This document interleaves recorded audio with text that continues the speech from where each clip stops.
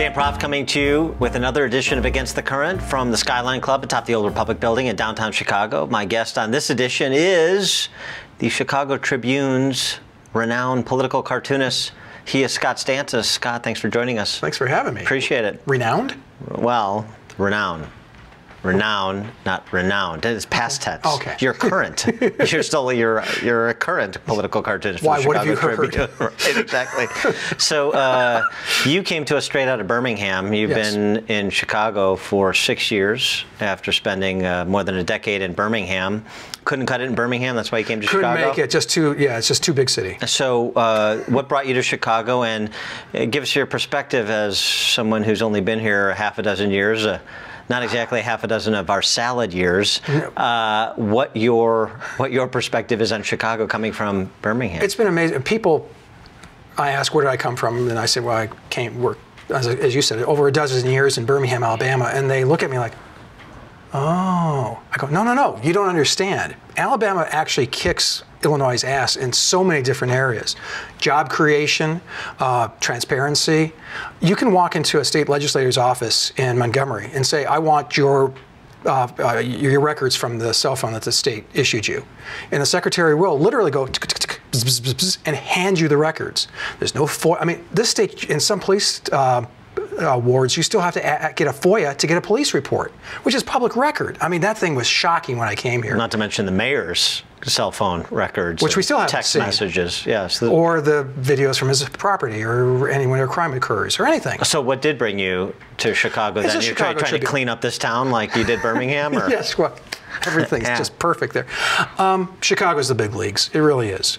Still, the Chicago Tribune job, historically, has always been the job that editorial cartoonists have wanted. It started with John T. McCutcheon at the turn of the 20th century, won the first Pulitzer for the Chicago Tribune. 3 more Pulitzer Prize winners came through here, not to mention Jeff McNelly, who was the one I replaced 9 years after his death, Dick Locher, and many, many others. So, and where's your Pulitzer? It's coming. It's coming. It's coming. Right. I mean, I know Mary Schmeek has that coveted title over. She does. Yeah. She does. Look, I mean, I can't read enough columns about cats, just like the next guy. In terms of political cartoons, yes,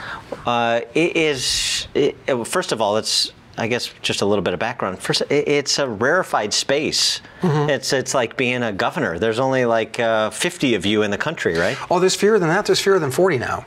Editors have... Is this a function of newspapers going away or something else? I think it's both. Editors have always had a hard time with cartoonists for a myriad of reasons. Temperamental, hard to deal with, expensive.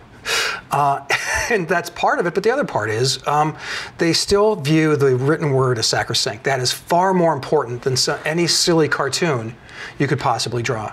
And so they look at what they do and do not want, and the thing that causes them the most trouble.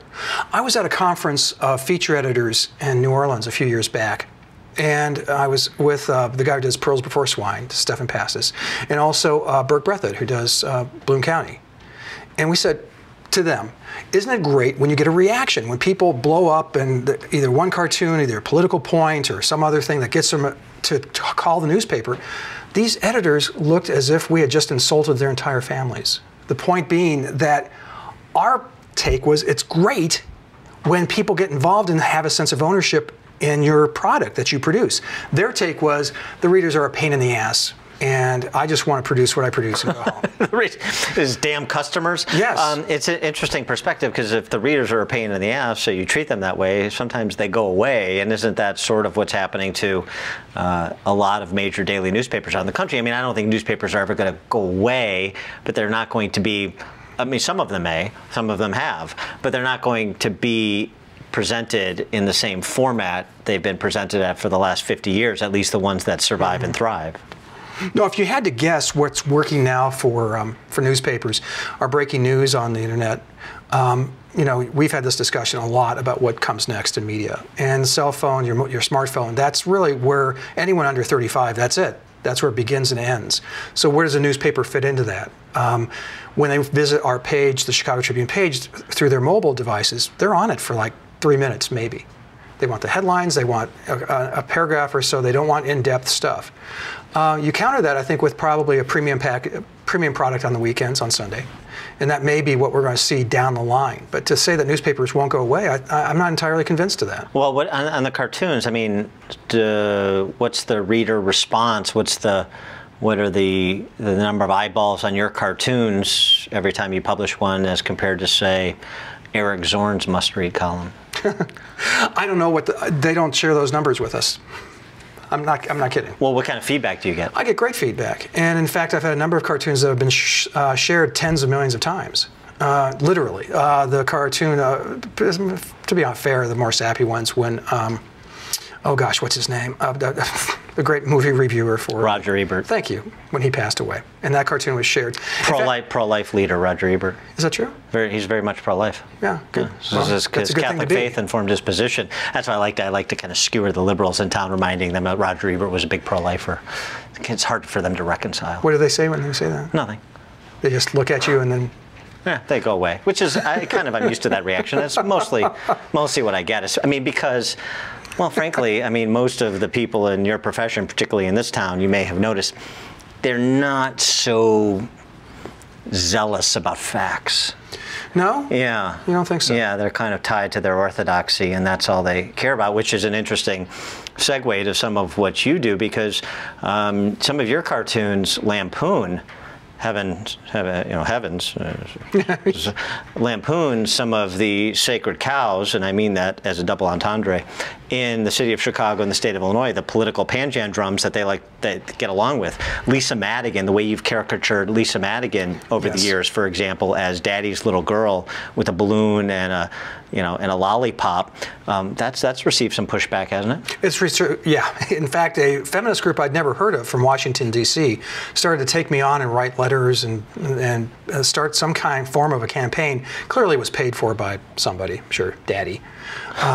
But somebody paid for it. Way to double down. Yeah, so they don't like you're minimizing all of Lisa Madigan's legal accomplishments. Dan, think about this for just a moment. Since Lisa Madigan has become Attorney General of the great state of Illinois, there has been no corruption prosecuted in this state. Yeah. At the state level. You have to hand that to her. Right, exactly. So apparently just cleaned it all out. Yeah, yeah. She's outsourced it to the feds, I guess. I mean, it's... Well, in fact, if you remember, one of the cartoons I brought here with me was, it was one of the first cartoons I ever drew of her as that little girl with the heart dotting her I and her name. And she literally said, do you remember this? She said, that's above my pay grade to investigate corruption in the state when another Madigan thing boiled up. Yeah, see, that's what's fun about political cartoonists, maybe different than some of the op-ed writers in town, with the exception of your colleague John Cass. He's one exception. The institutional memory. So to go back, for example, and recall Lisa Madigan when she first ran for Attorney General after she had her law degree for 5 minutes, that she said she was running because where were Republicans when it came to prosecuting corruption under Governor George Ryan? That was not going to happen. That prosecuting public corruption in the state of Illinois was going to be her raison d'etre as Attorney General. And as you suggest, people were so afraid of her prosecutorial proactiveness that they have not committed any illegal acts in the intervening 14 years. You don't want the wrath of Lisa to come down on you, unless, of course, you're a crib maker, which she has protected us from. The crib makers. Yes, so the crooked crib makers. Right. Yeah, that works. So don't remove the tag from the mattress in that crib, or she's going to come after you. It says explicitly. So what is and so with Lisa now? It's not when you're not just dealing with the wrath of Lisa. You're dealing with the wrath of the most powerful politician in this state, with whom you've become intimately familiar over your 6 years, House Speaker Mike Madigan. Has he responded? Because he's very protective of, as you draw her, Daddy's little girl. I think there was a connection because this feminist group came out of nowhere, and it's since disappeared. At least the attacks on me. So clearly that was one response from that machine to my attacks on him. Just to tell you that cartoons actually do have a profound effect on politics. My first cartoon on Mike Madigan was within the first couple of weeks when I worked here, and I had drawn him, and he actually slicked his hair back. You may not remember this. And after that cartoon, he was doing an ensemble performance of Grease, I think, in Springfield. Was that it? Yeah. Okay, well that may explain it. I think he played Frenchie. If I'm not mistaken, I don't. Wow, I'm sorry I missed that. Yeah, I am. Well, so he slicked his hair back. He slicked his hair back. I drew him with this because his hairline is further back than mine. It's preposterous. He continues to part it. Well, he is 120. Well, maybe. We don't know how old he is. So we have to wait for the carbon dating. Right. And he will never die. Right. So. But I noticed that a week later, his hair was puffier, fluffier, and a different color. Maybe he hadn't seen a stylist. He saw the cartoon, I think. So again, coming back, cartoons have a definite, tangible impact on policy in this great state. Well, I mean, but political cartoons are part of Americana since the founding. Sure. Right? I mean, and yes. to kind of... Benjamin Franklin, Join or Die, the snake that's cut into various segments. Ben Franklin drew that. And so, and it's a way to kind of capture the essence of an idea, of a personality, of a policy, of a yes. policy debate, right? In a way that, you know, frankly, unless you're H.L. Mencken quality, 600 or 700 words doesn't. Right. And for me, the great joy, especially coming to a place like Illinois, there's so many players, it's almost impossible to keep them all straight. But if you can draw Madigan the way I draw him now, which is pretty much as the crypt keeper, right? Which is not, if you look at him and put his picture next to my cartoon, it doesn't really look like him anymore, but every person who reads the Chicago Tribune knows exactly who that is, to the point where I don't have to label him anymore. And I also like that you stay current, too. You've got Mike Madigan on the Iron Throne from Game of Thrones, too. Yes, Game of Thrones, yes. Game of Thrones, singular, yes. And if you notice, look at the detail of that cartoon. He's sitting on a phone book.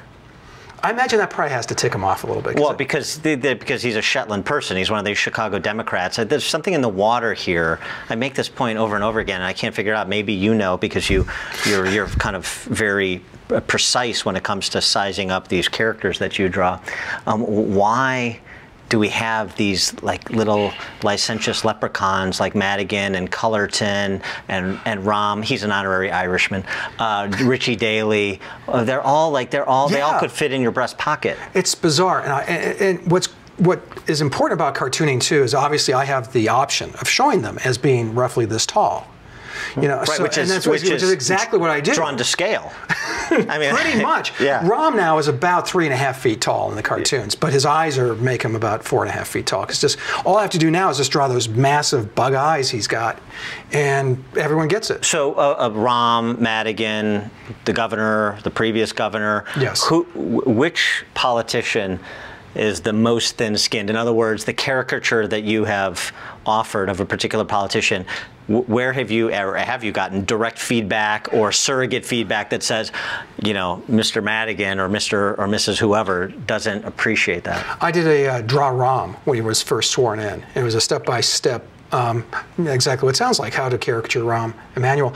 The only thing I ever heard from him was, or from anyone in his office, was he walked in the next day, showed it to his staff and says, "Is that okay?" And they said, "Yeah, it kind of looks like it." Okay. That's all I've ever heard. He does have one of my cartoons in his office. It was when the courts ruled that he was a resident, apparently, if you keep your bridal stuff here. The blue dress of sorts. Yes. Or was it gold and white? And he's going, expletive, yeah.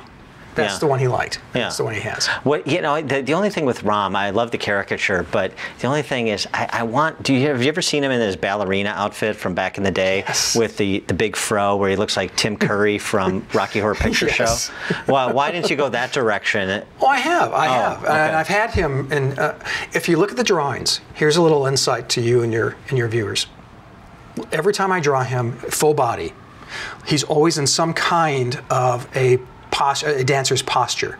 He's always, look at his feet. There is in a plie, some French thing. Yes. And his hand is always like, there's always a pinky up. He's very dancerly whenever I draw him. Like prancing around in a bar class, something like that. And I have drawn him in a tutu. Yeah. So, well, you know, I've gotten there. Tiny dancer. I like it. So you've got feedback from him. What about... That's it. No, that's it? Nothing from Madigan, nothing from Cullerton, nothing. Governor Rauner, when he was running, stopped by when I was with your radio show, actually. And he stopped by and said he liked the cartoons, even when he was the victim, which at that point he never had been. But that was nice of him. And recently, this kind of freaked me out and scares me a little bit, I don't mind telling you. Cook County Commissioner President Toni Preckwinkle. Toni Preckwinkle, she is not one of the Shetland people. She is not. No, she's and quite it's interesting. striking. She's always been very cold every time a few times I've met her. But she called the other day, and I had drawn her as Don Corleone. And she said, tell Alvarez it's politics. It's not personal.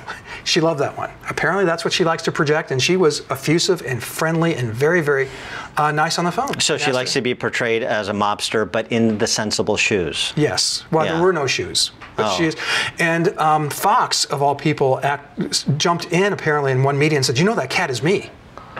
I went, no, it's really, in the scene when Corleone is petting the cat. Kim Fox. Kim Fox, yes. Who's running for state's attorney, against her Alvarez. former chief of staff. Says, that's me in there too. I'm like, no, it's really not. Everybody wants to be in a Stantis cartoon, even if you're being lampooned or parodied, right? Yeah, so I've never heard from, and you keep slamming away at these guys, and you hope you hear something, but no, not yet. Now, on the other side of the spectrum, you mentioned kind of the schmaltzy cartoons. I'm being pejorative, but I don't mean it that way, but the more poignant or sentimental cartoons.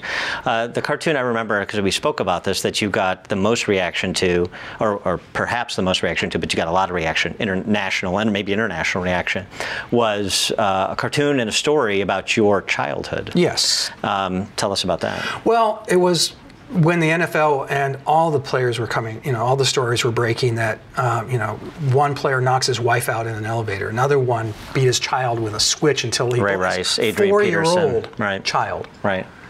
And and all of this other bubbling, excuses that, well, this is cultural, this is how we do it, this is our culture. I go, no, and if that's your culture, then it has to be destroyed because it's wrong. And I'm getting mad now. It got me mad. And because I came from an abusive background, my father was an abusive alcoholic. He found his sobriety, and we became great friends years later. But I thought it was a story that was important. I'd never told anybody. In fact, a lot of friends. In fact, there are some details in there that my wife didn't even know. But I thought it was important, and if I was going to tell the story, it had to be the story. It couldn't you couldn't tap dance around it. You couldn't make it fiction. To make it have the impact it had. It actually reran on Medium.com recently and had like 5 million shares. So, yeah, what's been interesting about it too is I did a presentation at LitFest about it, and that was hard. And that'll be the last time I'll talk details in public about this thing because it was just too hard. But afterwards for the Q&A, there were no cues. They were all men, mostly men, standing up, and the most moving part of the whole thing was this guy stood up, a South Side Irishman, I mean, quintessential, stereotypical. He must have been 6-something and massive. And by the time he was done, that room was in tears, as was he, telling me about the stories of overcoming this stuff. And so for me, there's a couple of things about coming through an abusive upbringing. And one is that you're told never to talk about the family outside the family. I mean, that's a rule. Right. For obvious reasons in hindsight, but at the time, so it just gets ingrained in you. And the second thing is you think you're alone. You think this only happened to you, or it's very rare. And it turned out that it's not. I had literally tens of thousands of emails from that thing. And that's good. And so, I mean, I understand what was going on in the NFL as the backdrop for this, but as a general rule, do you feel like it's better to keep your professional distance from your readers and your subjects, or when appropriate, to kind of open yourself up and share a personal story that connects you more deeply to your readers? Because I think people that in the public eye and op-ed writers and politicians, they go both directions. Some people are more closed off, and some people feel like sharing an experience that other people have endured as well is a way to better connect and build a relationship. I think I have a relationship with the readers, and for me, it's a postcard. It's a little note to the readers every day, and the internet has allowed for more engagement, which is phenomenal. 9 times out of 10, people call, even if, or write now, or comment. And even if it's really nasty, if you respond, oftentimes the person will respond back saying, hey, listen, I'm sorry, that was over the top. Only if you respond even more nastily than they responded. Yeah, right? No. You try to be, you try to be, that's try the to be a approach nice that guy. I take, I see. Yeah. So for me, I'm out there. These are my opinions. I mean, I'm lucky enough that the Chicago Tribune views my cartoons as an individual opinion. And so, there are times when they don't like the cartoon and it gets pulled, which is always frustrating. But for the most part, they view it as my comment to the world. And so, yeah, I take it very personally. I mean, you can tell I'm not a closed-off person, I don't think. No, I mean, please, just, keep your professional distance here. I am a closed-off person. Yes. I don't, I don't want to be making out by the end of this. All right, so just relax.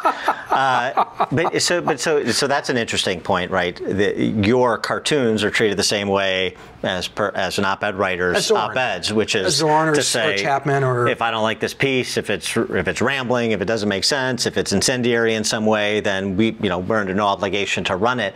I guess it's the same with the cartoon. So.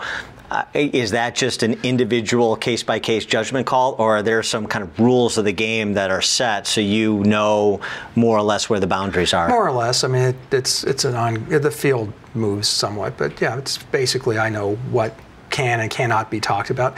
It's odd too, and I don't know how to combat this. I'm not sure if it should be. Maybe maybe it shouldn't be. But the view of the newspaper is so correct. And almost puritanical in its view of language, particularly. So I do a comic strip called Prickly City, and I can still, to this day, this is the 21st century, can't say that sucks in the comic strip. And so the notion that for some reason, Dwight Eisenhower is still president is still a head scratcher. I don't want to drop the F-bomb. If only Dyke was yeah, no kidding. Yeah. Right, so it's interesting. So, radio, we have George Carlin's 9 words, and you have more words than those 9, apparently. Yeah, it's strange, and it's viewed. I did a caption contest as well, and this week's is Rahm Emanuel on the end of a cigarette, and the ash is about to fall off. Where I'm about to fall on my ash and stuff. A lot of jokes like that, which could not run as finalists to vote on.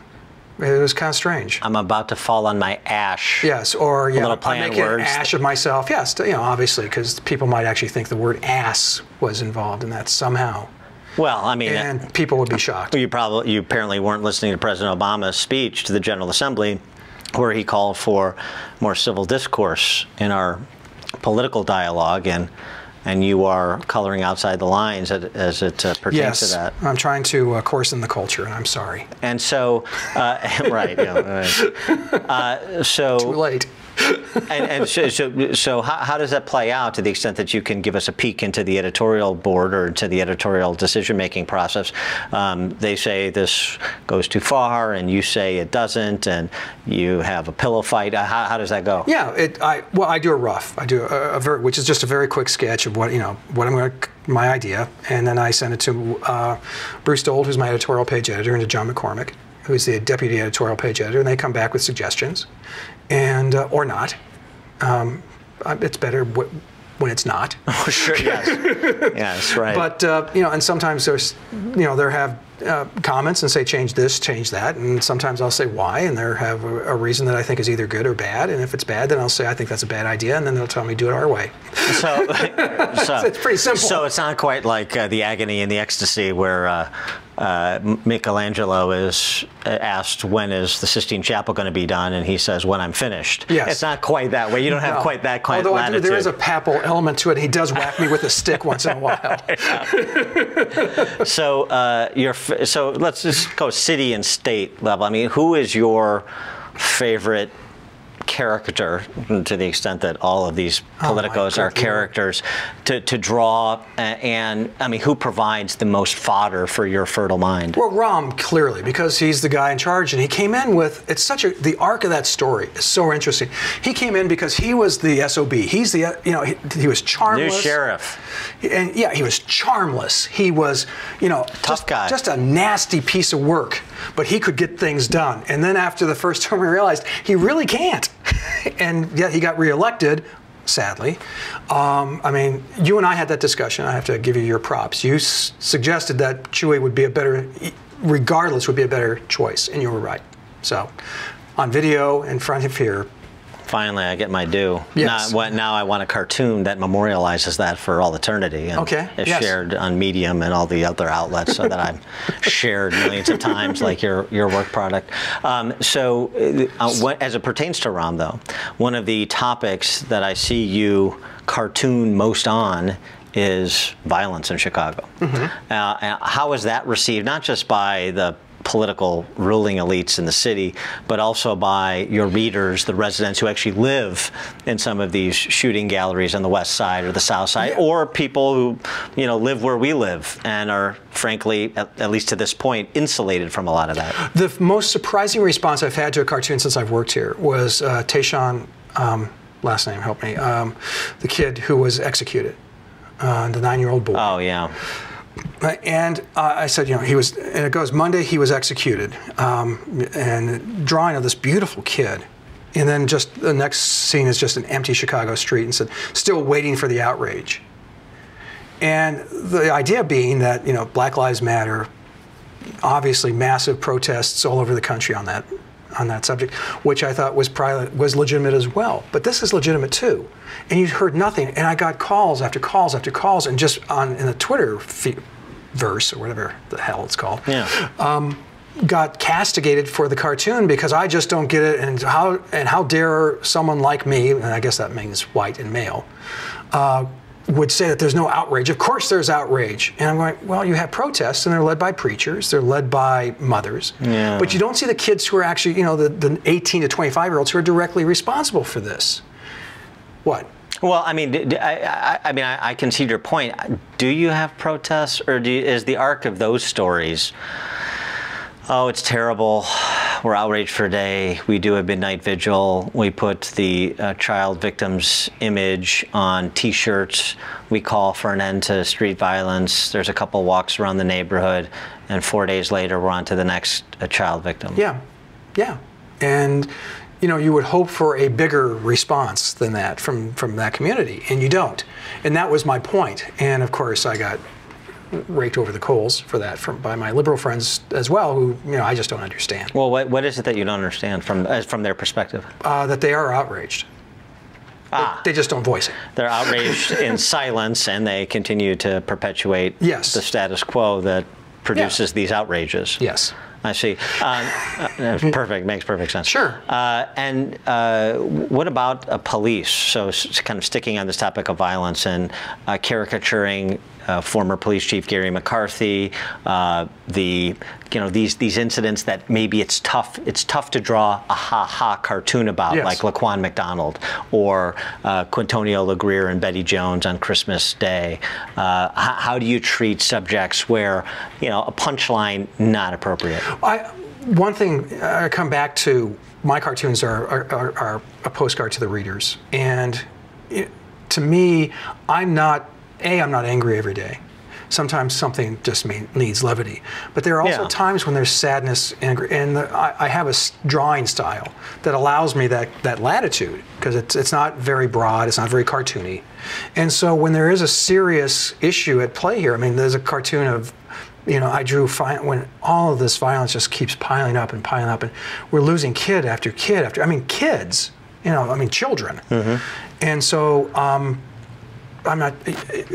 and so it's just a teddy bear with a T-shirt on that says, "I gunshot Chicago," and it's very stark, and it's very telling, and it's very dark, and for me that was one way to express myself. I'm lucky I have that, but I really did develop a drawing style, an artistic style that allows me to do that. So are you trying to channel the emotion that you feel about the subject, or the emotion that you think the city feels, or the larger Well, both. I would suspect that we're all, you know, flummoxed by the violence on the South Side. We're all incredibly frustrated by this debt. We're incredibly aghast at a school system that, you know, puts what, $730 million bonds out there at 8.5% interest. I mean, you know, yeah, there's rage, there's anger, there's remorse, there's sadness, all of that.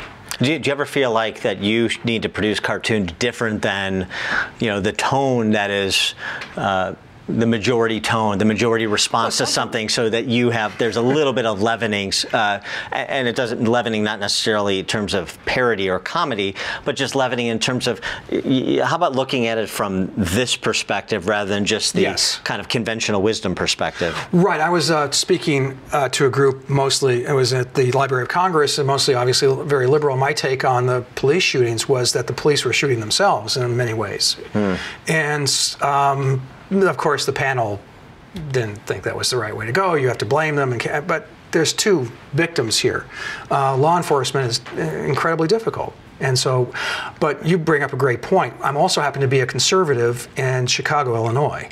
That creates its own kind of dynamic where, yes, I'm going to approach issues differently than I think most commentators in the city would. Do you get, I mean, it's interesting because we've talked with other guests about this, talk about this on the show all the time, kind of the virulent strain of Stockholm Syndrome that afflicts Chicago. In part, you're describing it where you talk about the kind of the lack of outrage. You don't have the city up for grabs, not that I'm suggesting it should be, but you don't have the kind of response in Chicago to Laquan McDonald that, for example, you saw in Baltimore with Freddie Gray.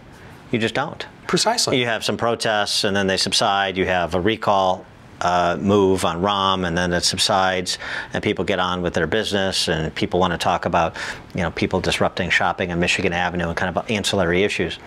I wonder if you see those responses and you say, well people aren't getting it, and the conventional wisdom is insufficient to describe what's happening, and so I need to come at this from another angle, such that, and you do so, and you actually have people that disagree with your worldview philosophically that come and say, oh, well, even including in your newsroom or your editorial board, say, oh, I never thought about that way. Do you see any possibility, because this is one of the kind of the fatalistic aspects of Chicago is, oh, everybody believes certain things and it's never going to change and it's liberal and all this. Do you see movement on different issues among people that don't otherwise agree with you, but agree with a take you had on an issue that they hadn't considered before? I think we're seeing in the city and in the state, we're seeing the problems finally reaching critical mass. We have a daily who spent us into oblivion. You know, I think they're finally recognizing that. And the solutions that are being offered by the same old guys are the same old things. We're going to borrow more. You know, you have a mayor who's borrowing, what, another $2 billion just to pay his bills? I think people finally are seeing that, and they're seeing their taxes go up and up. We have the largest property tax increase in the city's history, not to mention sales tax that are through the roof. This is becoming at what point do people stop coming here? We have, and the violence is another example. The young woman who was, they still don't know how it happened.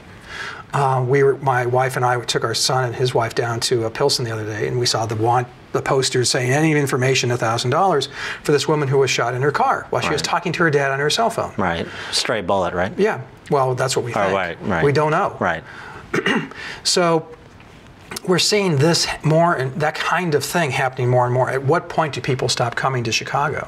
At what point do people stop coming to Illinois? We're hemorrhaging jobs. I don't care what anybody else says. I asked a unnamed liberal radio personality here in Chicago when I was on his show, would you start a business in Chicago? And there's a long pause, and to his credit, he said no. I said, well, that kind of thing, you have to imagine eventually either it catches up or we become, Benton Harbor. How are you treated in Chicago as compared to how you're treated in Birmingham or other stops along the route? Well, I think people get what I do. There's a lot of people, especially in the newsroom, who've never talked to me, who hate me because they see the work. And Sounds great. He's just a knuckle-dragging so-and-so. And talk to me and ask me, confront me. And a couple of them, I've made that invitation. A couple of them have, and that's great. I like to have that discussion. But for the most part, it's been terrific. It really has been. And let's face it, I mean, once you get to city or state issues, less so here, but still that liberal conservative thing kind of melts away a little bit. And there's just right and wrong and what works and what doesn't. And we're doing the doesn't a lot. Yeah, but do you get the sense from, particularly from your editorial board, that that what doesn't work, or based on the evidence, is something they recognize as not working? Because it doesn't work, and the Chicago Tribune endorses President Obama for re-election. It doesn't work, and the Chicago Tribune endorses Rahm for re-election. Well, not just that, but if you remember, we gave him a report card his first year. We gave him an A-. Yeah. That wasn't my idea. Well, a little room to grow. Yeah. I think, I've proposed this, and it's not just the Chicago Tribune. It's every editorial page I've worked on. virtually, particularly when you become ensconced in a community. But I said, in this next election cycle, let's just say up front, we are not going to endorse a single incumbent, period. You know, and okay, you make that face. That's the face they make. But the fact is, well, because there are some, I mean, there are some people, I mean, that are first and second termers that are actually fighting the fight, that are trying to change the paradigm. So why would you throw the baby out with the bathwater? Because I'm not sure that it is. I think that, yes, you're going to throw a handful of decent public servants, but you're also going to have gobs of public servants who are god-awful. So okay, I have this discussion every 2 or 4 years. Right, and we have some primaries again. You know, I mean, I'm just thinking for the March 15th primary upcoming, you have some primaries where the primary challenger it represents a continuation of the same, where the incumbent represents something at least somewhat different. So, I mean, is that, you know, I mean, it's a culture problem fundamentally in my view, but it's also a personnel problem as an extension of that. So why would you want to dump the people that are working as because I would argue punishment that they're probably not. Because I would argue that the results argue differently. Well, it's an extreme view, and no one has taken, 35-year career, no one's taken me up on it. So now, so let's level up to the national level, because obviously your purview is national, international even. You've drawn cartoons related to the war on terror and combating ISIS. I'm very popular in a Shai Shimboom. Yes. That's one of my clients. And presidential campaign as well. The cartoons, the national perspective that you try and provide for the Chicago Tribune, is it something where you're just trying to provide a unique take on what's happening in the national scene, or are you trying to translate it down to relevance to your Chicago readers? Well, of course. I mean, you want to show why is this, I mean, why would I care that North Korea launches a missile? Well, because it can hit the west coast of the United States. You might have relatives there. You know, I mean, there has to be some kind of relevancy to your life that hopefully I can bring. But also, you know, I'm also a different voice on that paper. I'm pro-life. The paper is pro-choice. Things like that. And again, to their credit, they let me run those cartoons. And I am not a great fan of this administration. I did not think we should have endorsed it for re-election. And I lost. Yes, I lost that discussion. I think it's been established by the record. Your favorite presidential candidate, to draw in the current field? Well, I've drawn Hillary for 20 plus years, so she's easy. That's like I can do that in my sleep. And how do you caricature her? Dour. She has very heavy eyes, and she's very jowly. And she's had some work done, but from here down, it's just like McCain-ish. There's many things going on. How do you draw kind of mannerisms like her cackle? Oh, with that, here's some inside baseball. Yeah. I have been berated we have some older women on our editorial board who don't like the way I draw that she is. She has a very, this is maybe the strangest conversation you've had on this program. She laughs like this. And her eyes, I mean, she just looks demonic. Yeah. So you draw That's that. right. It's not hard. Yeah. You know, on the Republican side, and Barry. Why do I keep saying Barry Sanders? Great running back. Bernie Sanders is just, he looks like, you know, Albert Einstein's love child. It's just, this hair is just, right. And that's easy to draw. Republican side, clearly it's Trump. You know, that hair, which to this draws day, itself. I cannot understand the architecture of it. It's a physical impossibility. Yeah. Yeah. It just should not happen in nature, and yet there it is. Right. It's also a color. I mean, his victory speech in New Hampshire, could he get more orange? Because that was weird. Look at he could get more orange. He got more orange in the South Carolina debate because of that red backdrop. Yeah, he actually did get more orange. It's surprising but true. Cruz looks like Joe McCarthy. Has similar facial features. Or Tom Ricketts. Yeah, actually, yeah. Rubio is now, have you noticed he's starting to do the strategic hair combing now. Yeah, because it's going away. Oh, it's going away. So he's doing the forward and over. Yeah. See, we have editorial board meetings, and these very important people come in, and then when they leave, they go, "Well, what did you think of his view of monetary policy in China?" And I go, "Did you see his shoes?" Exactly. But that's the detail that makes it fun. It's right. Yeah. I mean, I guess is the point. This is kind of my take. I never think we should treat politicians with reverence. Even the politicians I like, I think they should all be lampooned. I think they should all be made fun of so that we remember that they're not our betters. They're just some guy who happens to be a congressman or a senator or even the president of the United States for right now. And he works for us. He's right. And so to keep a sense of proportionality, that we're not looking at them as our exalted rulers, right? But as you suggest, people who work for us. I mean, is that your take, or do you pick a favorite like in the Republican primary or the Democrat primary and say, I'm going to go after the ones I don't like more and try and protect the ones I like a little bit more? That's a great question. I actually tend to, it's odd going through my body of work, that I tend to go after Republicans harder.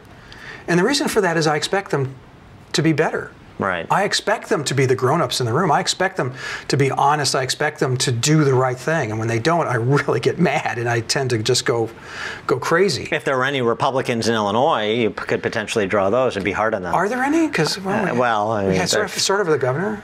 Technically we have a governor, and then then there's the governor, and then there's the governor. Well, the lieutenant governor. Yeah, I guess we have one, right? Kind of it's like a tail. It's a vestigial organ. Yeah, I'm not so sure. I'm not sure that's going to captivate your readers. And that's really sticking it to Evelyn Sanguinetti. Finally. Yes. Well, and you and I, this was one of the first conversations we ever had, was me trying to understand the Republicans in the state of Illinois and how there aren't any. How even though they're in a super minority now in the House and Senate. Is it a super minority in the Senate? Oh, yeah. So why aren't they more? What do they have to lose? Can you be, I guess you could be more minority, but it just seems this whole cadre of that political class hoping for, they're like the hyenas, the runt hyenas. Boy, that's fun. Yeah, I feel a cartoon coming on. Yeah. Who are in the back of the pack, who are just hoping against hope that some piece of bone or something gets flung back there. And they're so grateful. If I hear one more thing of we have to work together, why? The Democrats in this state don't want to. They don't want to do the right thing. They don't want to do what obviously has to be done. And that's what's incredibly frustrating as someone like me coming to this state, especially coming from Alabama, which was predominantly a Democratic state when I got there. Shortly after I left, it's now a Republican state. Right. And it's a good thing to see. And I can't, you mentioned it earlier in this discussion, I can't get my hands around the politics of this place. Why do these people keep getting reelected? Why is Madigan's going to, his district where I'm told he's very well liked? Yes. Even though they can look around them and see the squalor and the destruction. I mean, the burning buildings. I mean, well, here's a cartoon idea for you. I'll take it. I'll invoice you later. Banana Republic. It's a kleptocracy, and so it's cut me in or cut it out. And Madigan cuts in his constituents, so they're the haves. They're the mores versus the less thans. And the mores re-elect the guy that's giving them more to the exclusion of others for certain, but that's the whole play. And what does rent-seeking behavior engender? Not outrage, more rent-seeking. Oh, I see how it works. You have to have clout. But you have to know the right people, and you have to get in line so you can get your cut. Is that number so big in this state that allows that class to stay in a position of power for this long? Well, think about the city of Chicago. Who are the top employers in the city of Chicago? Well, it's got to be the city, the county, cops and firefighters, right? The city. Schools, institutions. Right. The city of Chicago, CPS, Cook County, the state of Illinois.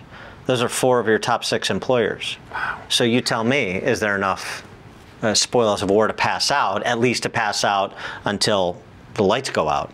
And that's essentially been the model, the spoils of war model, that both parties have abided since I've been involved in Illinois politics, since I graduated from college 20 years ago. That's been the model. And both parties have essentially adopted the model. And so you adopt the spoils of war model, and to your point about the little hyena cubs in the back just hoping for scraps, that's the posture that the Republicans have taken because they've adopted the underlying philosophy that it's about distributing the spoils of war.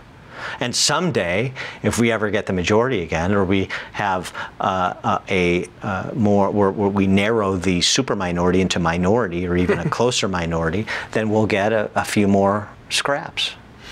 Well, and that's a sad commentary on the future of the state. I mean, it really is. And so, you know, guys like you, guys like the Illinois Policy Institute, others who are fighting the good fight and trying to do the right thing, I get the sense that we're poised to actually move in that direction. That argument is finally getting traction with people. Based on? Hope. Right. Wishful thinking. Right. What I'm hearing, unbounded what I'm hope. seeing, Yes. I mean, and just you know, Lou from the hockey game the other night. I was test marketing him. We were sitting next to this guy. Oh yes, right. And I was, you're hearing it more and more, and so Yes. people are recognizing that Madigan is not good for this. Yeah, no, it's a problem. And what was Lou's solution? Bernie Sanders. Well, there's that. You know, I didn't say it was a perfect conversation. But this is the status quo is terrible. You know what the problem is? It's not big enough. It's not status enough. Oh, Lou. Let me ask you another question about another institution that doesn't get enough coverage in my estimation. And this may be a little bit too close to home because it is your home. Is the question you say kind of what will take it, why are things the way they are? There's another institution, the Fourth Estate. Yes. Well, who watches the Watchmen? Well, who watches the media? Who lampoons the media? Who takes journalists to task when they're complicit, when they have their own sacred cows that they protect to the exclusion of their job? I agree. I mean, where is the? I mean, I could name names, and I'm happy to do so. But what about that? What about those internal conversations about some of the quote-unquote news coverage, forget the op-ed page for a second, the news coverage that's provided by the Chicago Tribune, the Chicago Sun-Times, the network affiliates, the Chicago media? How complicit is the Chicago media in this complex that we have here? Like how complicit is the Washington Press Corps in the complex that we have in D.C.? Well, look at how the Washington Press Corps covers this White House. It's preposterous. It doesn't. And it's fawning. Well, it is fawning, and if you've ever spent any time with them, it is. It's a strange alchemy. It's hard, again, hard to imagine. I think what you have to do is move people in and out, and unfortunately, newspapers and television don't have that personnel to do that with. Well, but it's, so we're talking accountability mechanisms. So other than forcing people out, which is difficult. I mean, you want to talk about term limits, or you want to talk about longevity. Take a look around at the political reporters in this town. Yeah, exactly. Not exactly a bunch of cubs running around, maybe at Fox Chicago, but by and large that's not the case. So what about those individuals and institutions as a target for your wicked pen? It's tough, and you mentioned, and you did mention it. I think it's a great question. And there are times when I do talk about the media, but it's hard for me to do that when they're right down the hallway. We do keep a separation there. Are you? I mean, is there any prohibition on a reporter who's in the tank? Maybe this is even a bit of inside industry knowledge and taking that reporter to task pictorially? I don't know that I've never done.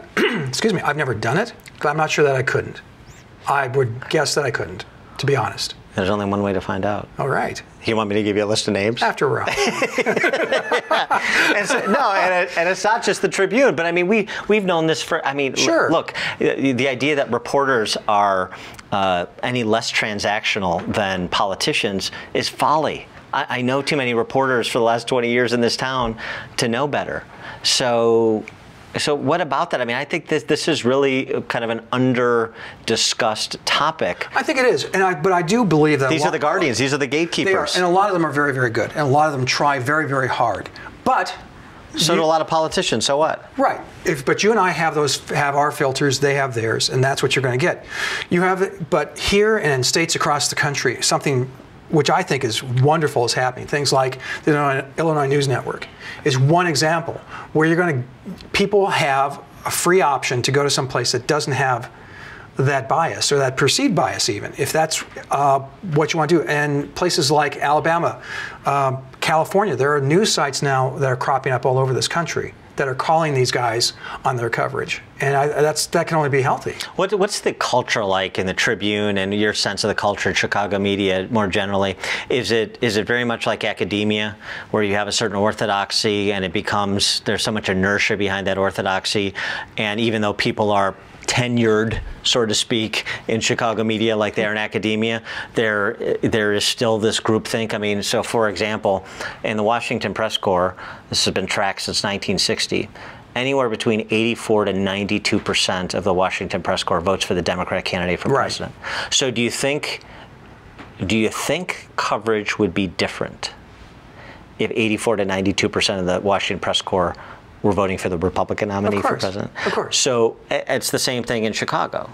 Yes. And so do you think it would be different if the majority of contributions at Harvard weren't going to Hillary Clinton, 91%, but were going to Ted Cruz? Would Harvard be different? If the majority of people in the Washington Press Corps and editorial boards in this city and the network affiliates in this city and state were voting for Bruce Rauner instead of Pat Quinn, or Republican candidates for legislative office instead of Democrat candidates, would the coverage be different?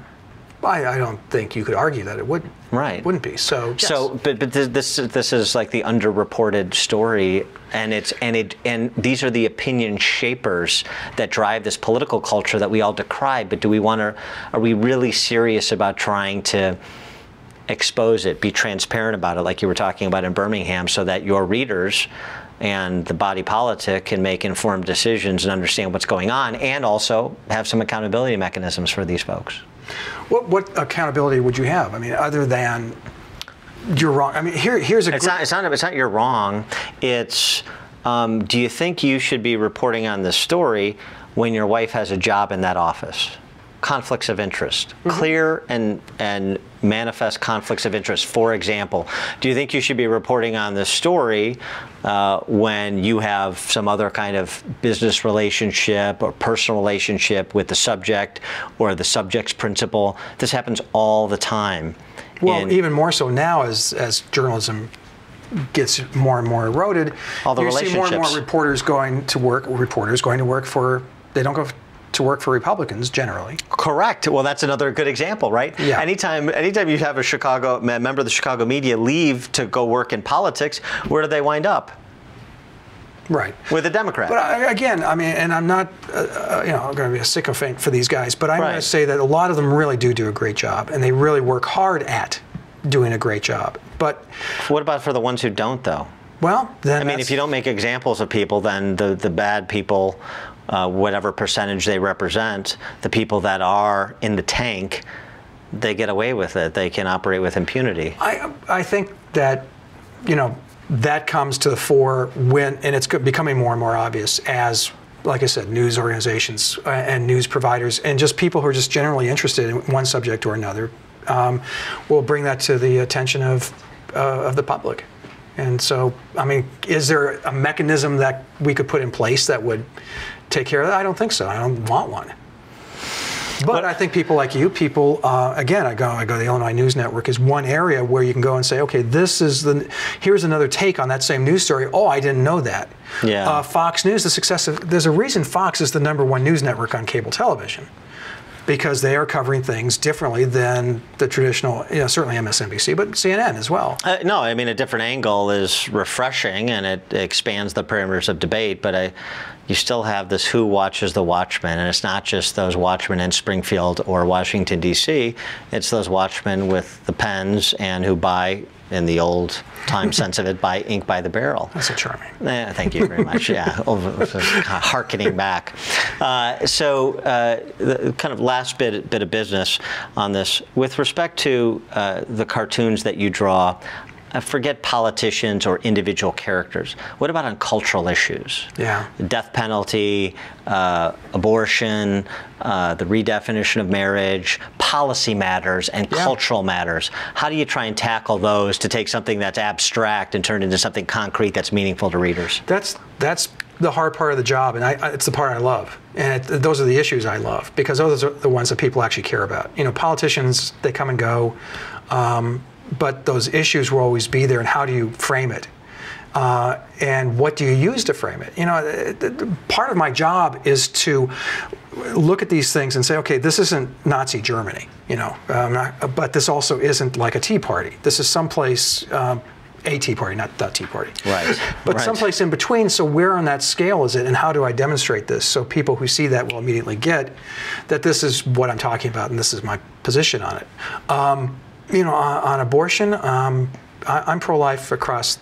You know, I'm against euthanasia. I'm against the death penalty. But abortion, and especially the Planned Parenthood thing. I mean, one cartoon that got a huge reaction was it's a butcher shop, and you have a fetus with parts, you know, rump and, you know, shoulder and all that stuff. It says, "So, how many pounds you want?" And it's a Planned Parenthood person with it. And I bet that got a reaction. That got a reaction. Yes. It got a big one. But I thought it was an important point to make, and I love the blowback from that whole story, because they don't get charged with anything, and no one said they were doing anything illegal, which in my mind makes the story that much more heinous. But that they're charging the guy who did it because he showed a fake driver's license or something, right? Right. Yeah. That's one of those issues that I tend to go off on. I also had like, oh gosh, what was the breast cancer Grogan, who gave a lot of money to Planned Parenthood. And I show the little ribbon kicking a baby into a trash can. That got a reaction. Yeah. but now when it comes to, though, taking on those hot button issues, is there content oversight, or is it just kind of tone and language oversight from your editorial board, right. from It's your tone. opt-ins? But for the most part, that's the one area where my editor, Bruce Stoll, gives me a very free hand. He's actually very grateful that they have that other voice on the editorial board, on the editorial page. So it's time, place, manner restrictions, to borrow kind of a First Amendment construct, right? Sure. It's not, but you don't feel like you're ever censored in terms of you can't tackle this topic area. No, which is great. And what's next for the Chicago Tribune, and kind of what's the next iteration as you're in this very small collegial universe of cartoonists in a maybe a shrinking universe of newspapers? How do you see this playing out in 5 years, both for cartoonists and newspapers? Well, if I knew that, or 10 years. If I knew that, then I don't know what I'd be. Well, what's the dialogue internally in the Tribune about where we need to be versus where we are to continue to be viable? Well, we're going digital first. That's the edict, and I think that's wise to a point. Although we still make newspapers still make 70% or more income currently from their print edition. So getting rid of the print edition is insanity. But looking to the future, you know, do you want a real practical thing I've done? Is the cartoons, if you look at my cartoons today versus, say, 5 years ago, they're much simpler. Because I know that people are going to be seeing them in 72 dpi on their smartphones. So something as simple and practical as that. Adapting to the technology and how people consume the cartoons that you draw. This is one of the frustrations of dealing with newspapers. I approached my syndicate about this recently, and I do a comic strip, and it's usually multiple panels. I go, why don't we kind of change the software a little bit? When they look at it on their phones, it can run horizontally instead of vertically.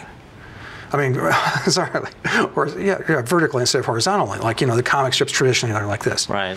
And I've done it on my blog, and you can actually scroll up and read the comic like that, and it's really very intuitive, and it works really, really well. And they just look at me like, you know, when you blow in a dog's face, they have that same look, like. Okay, never mind. It's you know, trying to move this thing into the 21st century it's hard. But you don't see political cartoons or comic strips going away. I mean, it's like letters to the editor. You know, it's the most well-read section of the newspaper. It's the most visited section of the newspaper. People want a little levity. They want something that crystallizes their thought or an issue or a personality in a picture or in a strip. I don't think we go away. I think that we take different forms, and it's the question that everyone's asking themselves: how do you monetize this going forward? You know, is it worth having a cartoonist on staff? Should you get syndicated work? Well, almost 70% of my work is Chicago, Cook County, Illinois. They can't get there anywhere else. So, you know, part of my Scott job protection program is doing that. So where else? Again, where else are they going to go for a ROM cartoon? Where else are they going to go for a Madigan cartoon? There's no place else for them to go. So that's part of my plan going forward. All right. He's Scott Stantis. We hope that his job is protected for years to come. Chicago Tribune political cartoonist Scott Stantis, thanks so much for joining us. Thanks for having me.